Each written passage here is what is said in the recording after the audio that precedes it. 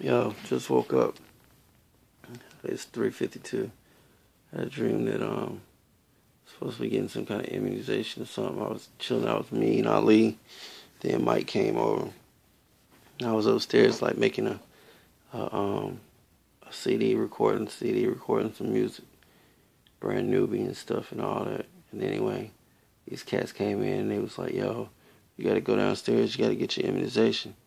I was like, "Cause I ain't know that they knew my father here and all this." And then I went downstairs.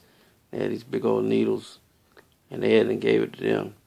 And I took off and I ran, and they was chasing me and shit. It was all this dust blowing, this wind blowing, and I ran and like slid down this hill, and then it was like running like across the desert. And then I was like in this city, and I was going to the stores. I had Maya with me, and we was just running and trying to get away from them and stuff. And then they somehow or another, I ended up in a bar and stuff, and then I ended up hurting this one dude, man. And then this guy was like, I ran into this place and it was like all these military people that had tricked me.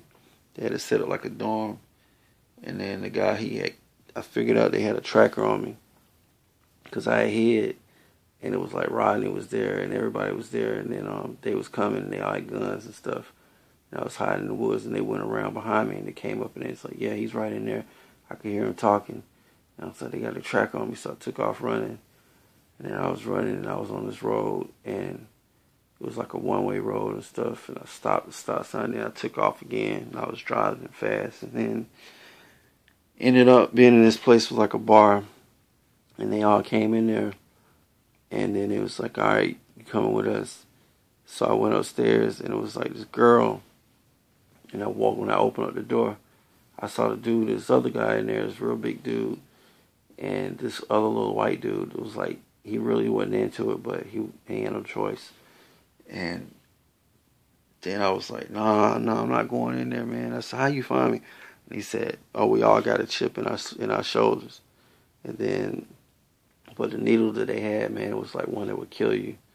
And so I picked her up and like body slammed her. And then I was like, ran.